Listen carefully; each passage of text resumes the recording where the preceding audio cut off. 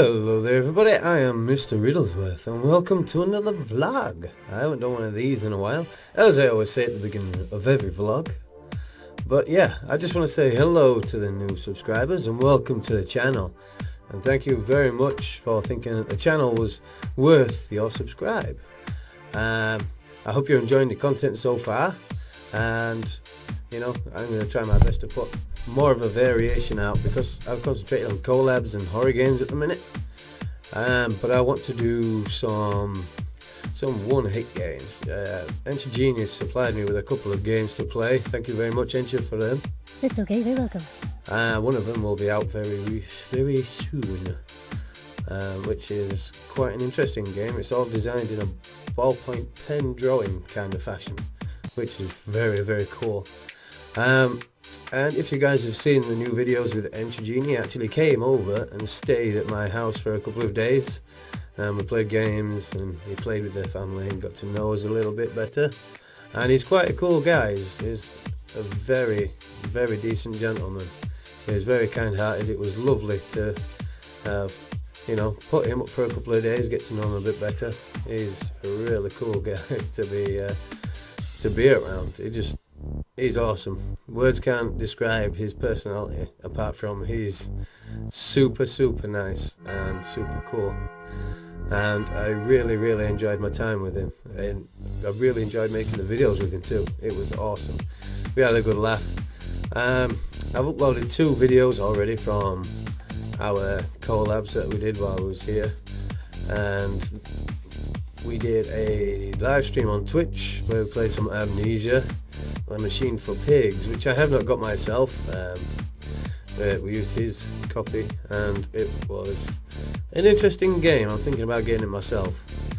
It wasn't as haunting as The Dark Descent, but it was still an interesting storyline nonetheless. So you know, keep your eyes out for a let's play of that in the future.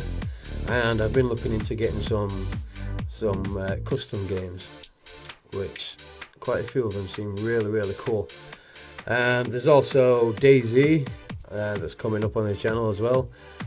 Me and Genie are going to finish the Borderlands series.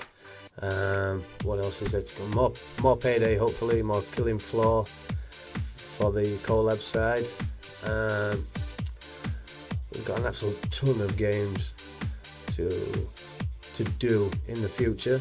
I want to do more Happy Wheels as well, because I've been asked by a few people off of the website to do more Happy Wheels because they really like the way I do them, and that is going to be one of my main focuses.